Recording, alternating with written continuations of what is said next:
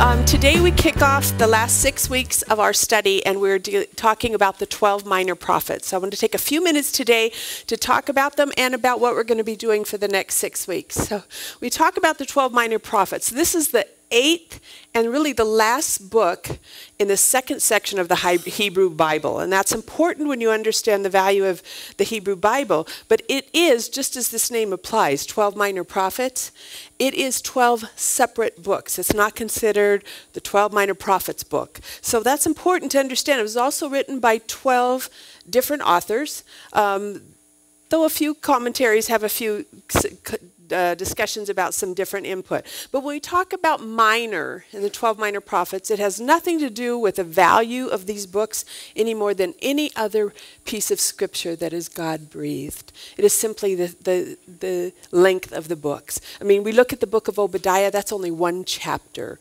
We look at Hosea and Zechariah, and we see up to 14 chapters, but still significantly less than some of the larger books, like the book of Isaiah. So that is only the reason they're referred to as minor.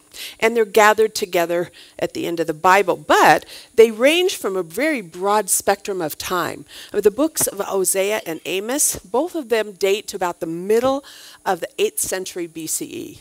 Where if you looked at the book of Zechariah and Malachi, they're going to see somewhere in their studies some of the discussions about the beginning of the 4th century BCE. So quite a wide range. The important things about the 12 minor prophets is their overall theme, and that is Israel's relationship with God. And as I was going through some of these studies, here's my mindset I'll just share with you.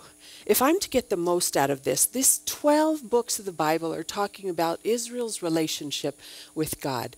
And if I put myself as a follower of Christ in that role of Israel, it's much easier to apply what we're learning here. So I encourage you to do the same, because just the things that Israel did, I mean, maybe we didn't worship a wooden idol, but we worship idols in our life today. And maybe we didn't do some of the evil things that Israel have done, but we have sinned in our own accord. So I think if we can put ourselves in that mind place, you will get so much more out of the teachings of these books. Some of the questions that we ask in biblical prophecy, you know, how does God, what does he really demand of us as humans? I mean, he knows our limitations as humans, so what is he really demanding of us? What is he really demanding of the people of Israel? And how do some of the historical events that we're going to talk about through these books, what do they really signify about God's word? I mean, there's a lot of different questions that come up when we talk about biblical prophecy. But what we're learning is that in these 12 minor prophets, there is more discussion about these questions than in any other book. So there is so much to learn in this little piece. And we've talked about it before. Some of us have hardly explored these 12 books, right? I mean, you might have read through, you might have grabbed a verse here and there, but have you actually done a study of Obadiah? Raise your hand. No. So I think it's so interesting for us to be able to spend this time on here and to get as much as we can from that. But that leaves a problem, because what we're doing in this series, we're cramming 2 books into every week. And that's, even though the study is rich and this group that you're going to be talking through the study is rich, it's still a lot of information. So what we've decided to do is we're actually going to go through Tim Mackey's. He has done video clips, his drawings, audio, on each of the minor prophets. So we're going to be looking at them as part of our lecture time. And I wanted to talk real briefly with you about your handout and what you can see here. On the left side, you'll see some of the milestones. These are some of the things that you'll see in the video clips. For instance, in Hosea, we're going to be talking about idolatrous Israel, the adulterous Gomer and adulterers redeemed, how God cries out, and almost redeemed, kind of the milestones you'll see in the video clip. And next on that, you'll see this layout that breaks down the book itself into different sections, different timing. It talks about the theme. That came from an overview that's been done by Charles Swindoll that we're going to follow a lot. But with our limited 20-25 minutes that we have, we're not going to be covering as much as I want to share with you. So I have put on the back some of the highlights I got from Charles Swindoll's overview, which I found very applicable. And, you know, why is Hosea, why is this so important, this book? And what's the big idea about this particular book? But more importantly, how do I apply this now? And I hope you'll take the time to review it. If we get a chance to highlight a few things, we will. But with the essence of time, I want to make sure that we get as much as we can out of this. Sound good? And you'll have one of these for each week, okay? So let's go ahead and look at Hosea here. And got to remember to look back. There we go. We're going to talk about the two. Okay, the book of Hosea. I want to take a moment and talk about the logo that we've been following through this series. And this one, if you can look at it, in our book, Hosea marries a prostitute who leaves him. Then God tells him to go get her and bring her back. So we see the arrows back and forth. And it's kind of a metaphor of how God is remaining faithful to northern Israel, even though they haven't been faithful to him. You see that God is faithful there. So the theme of Hosea is this: God's faithful love toward his very unfaithful people. Keep that in mind as we watch the video. And let's go ahead and go to the video clip. Just in here, you'll see Hosea accuses Israel of breaking their covenant with God, and he warns them of the tragic consequences to follow. So let's watch. Okay. Did you enjoy that? Yeah. Okay, I think it's going to be helpful, so I'm really glad you're there. So we're going to move on to Joel, but before we do, here's the thing I've tried to push, and we've tried to push throughout the series.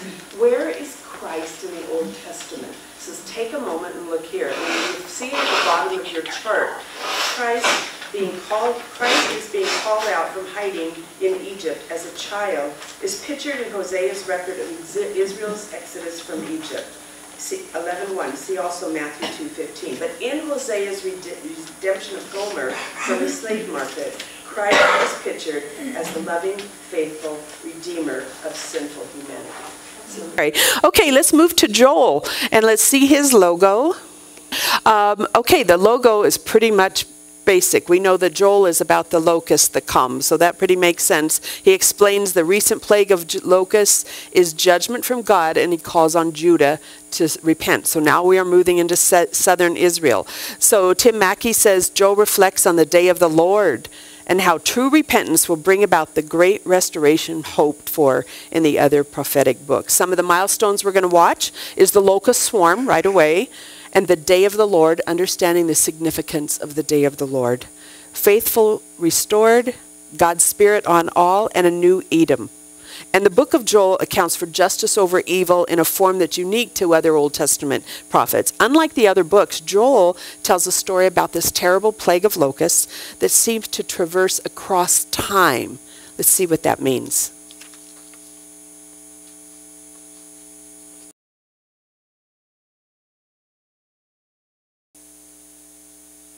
Okay, so we take a quick look at the book of Joel, and we want to focus down on where Christ is in Joel, and we see the coming of the Holy Spirit, who applies Christ's redemption, is predicted in chapters 2, verses 28. And we see Jesus Christ is the one who judges nation, and he also restores the people. It's a reminder. Okay, we have just a couple minutes here. One of the things I wanted to highlight is on the back, on while Joel is so important, that second paragraph, it talks about the day of the Lord. And I want to focus a little bit on this. Second paragraph, or second line at the end says, Joel's book gives some of the most striking and specific details in all of Scripture about the day of the Lord and what that really means to us. Days cloaked in darkness, where armies that occur like consuming fire and the moon turning to blood. I mean, it's hard for us to visually understand what that day would like. When we think of locusts, we think of a big grasshopper. But when you read in here, and one of the references that I read was in Revelations chapter 9, verses 8. And the pictures up here depicted those locusts and what they represented were not a simple grasshopper. They represented an evil that is just unknown to us. So take a little time to spend with that. I hope you will. And I hope you've enjoyed this day. Have a great time in your group. Let's go ahead and close in prayer, shall we? Heavenly Father, I thank you so much for this opportunity to explore your word in these small bits and pieces over the next few weeks. Heavenly Father, you are showing us a picture of the people of Israel and how they allowed sin to come into their life and turned away from you, Father, and what that meant for them and what that meant for you, Father, how it broke your heart, how it emotionally tore you apart, Father. And we are just so thankful that you are a redeeming God, Lord, that you saw in sight, you see us, you see those people of Israel, that you saw something in them that we cannot see in ourselves, Lord, and your heart was open for redemption. We are so blessed, Lord. Help us to seek our own sins, our own adversaries and things that keep us from you, Father, and to identify them and be redeemed. We thank you, Lord Jesus, and we thank you, God, in Jesus' name. Amen. Thank you, ladies. Have a wonderful day.